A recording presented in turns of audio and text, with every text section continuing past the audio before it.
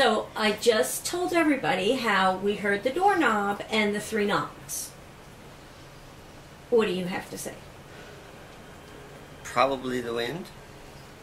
Just the front door. It does that a lot. That doesn't explain the knocks. It sounds like somebody knocked at that door. Really, really quietly. Yes, but I've been hearing that very often. And that was the quietest I've heard it, but I've been hearing it very often. Telling ya, there's something fishy about that. What do you think, Boomer? Boomer thinks I should pay more attention to him. Boomer? Boomer? Hey. Hi. Kitty Cam. Kitty Cam. You're gonna have to put a GoPro on his back. Let it go. Oh my God. This is normally what Betty Faye's looks like. This is my favorite cafe. Okay, so we just had a great breakfast over at Betty Faye's, and Val just fixed her hair in the camera. yes, I did. See, I don't like when my hair is in the back because then I look like I'm bald. So I like having my ponytail hanging off to the side. So, but now we are on our way for our 2-hour massage. Thank you, Kaja. Yes, and maybe this person will help give me where they got me last time, where I'm actually get to that quite, what was it? That completely relaxed zone. I got 5 minutes there last time, so over 2 hours will be 10 minutes of relaxation. She needs it. She really does. I go off the 2-hour massage and I can't relax. Go figure. There. See, now you can see my ponytail. Yes. Maybe it's just make a big bun on top of your head. No, because then it's like, oh, there. Okay, how's that? We'll just do that. So, everybody, we just finished breakfast at Betty Faye's. Okay, so we're here. Massage green. Massage green. 2 hours of heaven. Heaven. There we go. There, I can see the sign better that way. Yay! 2 hours of heaven. Ooh. So, here we are. Here we are. Are you ready to listen to me snore? Yes, for 2 hours, this one may listen to you snore. Well, it's going to take me at least 5 minutes to fall asleep. This is true. One of these days I'm going to record this, you know that. I'm going to record you. But Tip already got me on that one. She got you in bed, but yeah, I'm ready to listen to your 2 hour snore session. Yeah. Yeah. These are good 2-hour snore sessions. Yeah, I'm just wondering if I can stop giggling my way through it. Hey everybody, I'm home alone, which is kind of a good thing. I get to get some things done. Val's off getting a back massage and having lunch with Kaja, and she's getting her out of the house, which is great. We had an unfortunate thing this morning. I don't know how to deal with it right now because I'm the only one who actually knows. I found Simba on the front yard. Apparently he was attacked by a coyote. So Simba's no longer with us. This is going to be kind of tough. This is tough on me. Simba was pretty much my cat. He started out as Megann's, but when he became a teenager, they kind of drifted apart. He couldn't stay indoors. He always wanted to be outdoors. He's the only one of our cats that is, and besides the 2 that we have upstairs, and it really makes you think, because I always thought Simba was going to be the survivor, but it looks like he didn't make it this morning or last night. Very sad. Don't even know if I want to post this. I don't know how to feel about. I don't know how to react to it. My biggest concern is not necessarily for Simba, because Simba is out of pain and he's gone. I'm worried about Val and Megan, because these things always hit them, the both of them, hard. I'm old enough, I've had enough animals that I can deal with these things in a relatively good manner. What I'm going to do to try to get through it is just work, and I'm going to have the ability to do that. Physical work is the best, so I'm going to work on that wall. Val's got one of the cameras, I've got one of the cameras. Of course, she took the better one, but this one's cool. I still have the remote and stuff, so I can do that. And I'm going to try and put this wall back together.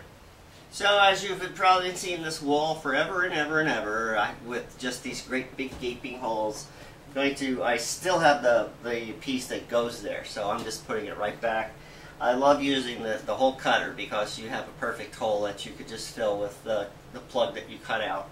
So all I really need to do is to cut some strips of wood for everything to screw to, attach those, put those back on. Now the ones that are over here that are visible, I'm going to putty and make sure they look pretty, especially the ones that are behind the stove.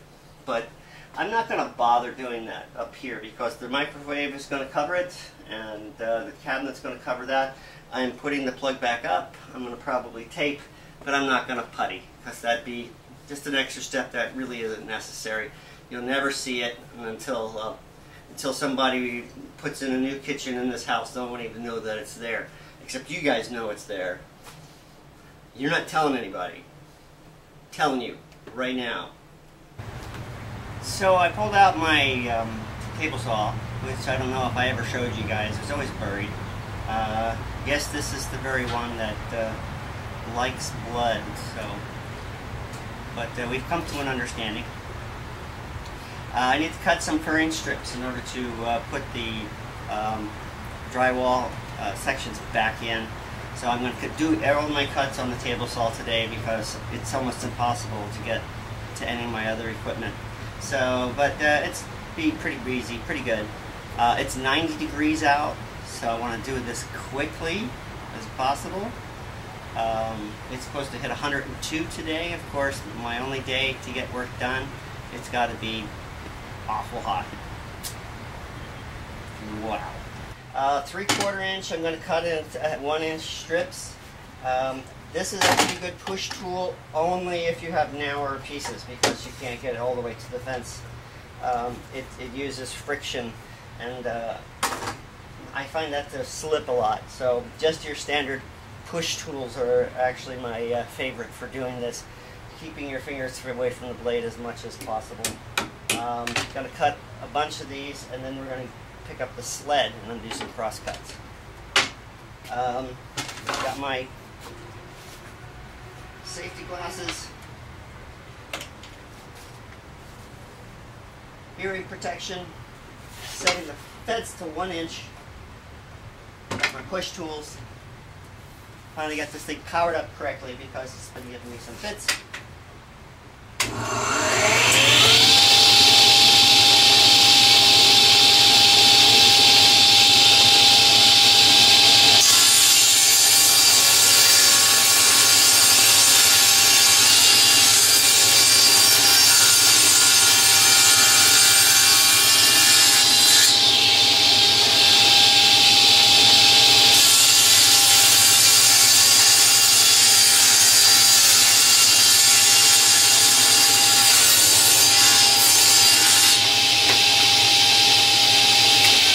What I'm going to do is take these furring strips and put them into the holes over here.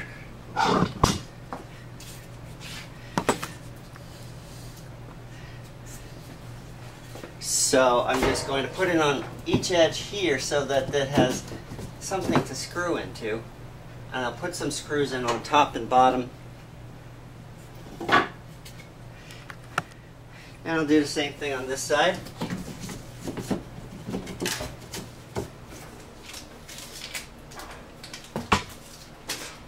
Alright, unfortunately, the stove has to come out.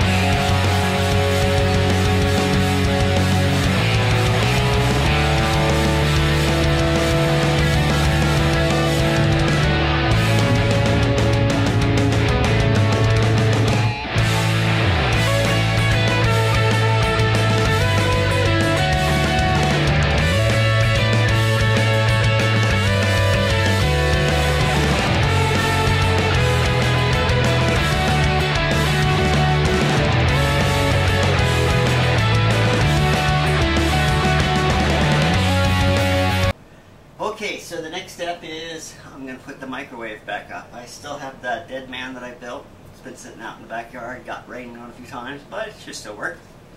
Gonna set it up here, make sure our venting is correct, because I have a funny feeling it wasn't. And that would be great if we had the microwave up. Then maybe I won't be able to, should be able to get the cabinet up as well. So here's the part where I may kill myself and let a microwave fall on my head. Here's the microwave. It's not a small microwave. It's not a very heavy microwave, but you know, Bootsy'd help if I'd feed her for.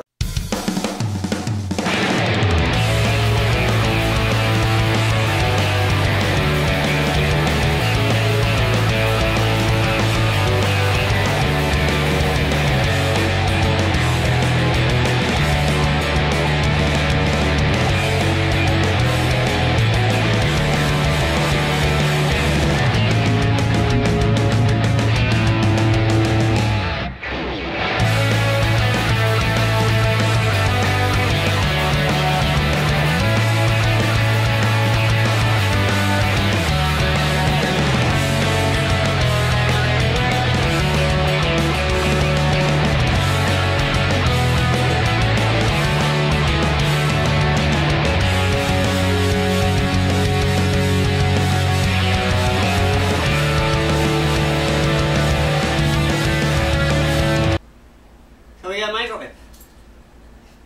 What holes? I don't see any holes. There's no holes in that wall. Well, there's certain little ones. So the next thing I'm going to do is put up the cabinet. And I'm going to use another bit of a jig or a cheat to get this up, because again, I'm by myself, so it's kind of a dead man. I'm going to put a board up against the wall, the exact same height as this cabinet. And then I could just set the cabinet on top of the board, so I could just hold it against there and put the screws back in where they belong. So, but it has to be exact. It cannot be off by anything, or the screws aren't going to line up. Hopefully, my countertop is level, or that's going to be a problem as well. Okay, I'm at the last part of what I need to do. I've made a little tiny shelf and a little jig just to put the shelf on top of, so that I don't have to try and hold it up. So just set it on top of this, find the holes that I've already pre-drilled when it was up before, and it should go right up. Let's hope.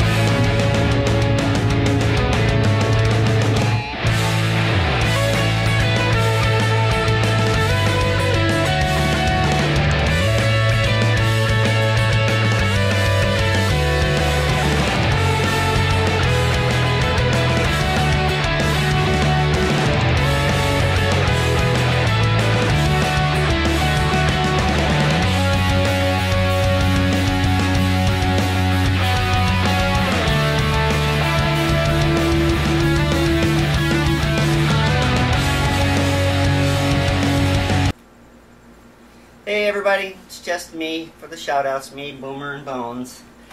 Val's not feeling up to it. We lost one of our family members today. We lost Simba. Simba was one of Megan's cats we brought all the way from New York. It's one of those cats that you talk about that's aloof. You can never figure out what he's up to or what's going on in his mind. But we loved him like all the others. He's the only cat of all of our cats that was an indoor-outdoor cat. We could not keep him inside. He would actually jump off the deck upstairs to get out of the house because he would go stir crazy. You just couldn't stay in the house. So after a while we stopped trying because we didn't want to see him break a bone jumping off the deck. So we always knew his possibility. We live in California. We have coyotes, and a lot of animals are lost to coyotes around here. It's one of the reasons why they want you to have cats that are indoor cats, because you're just feeding the coyotes around here.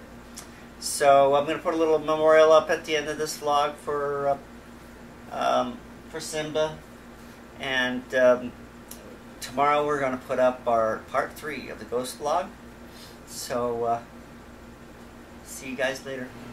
And here's Simba, just sleeping right on the couch, all nice and comfy.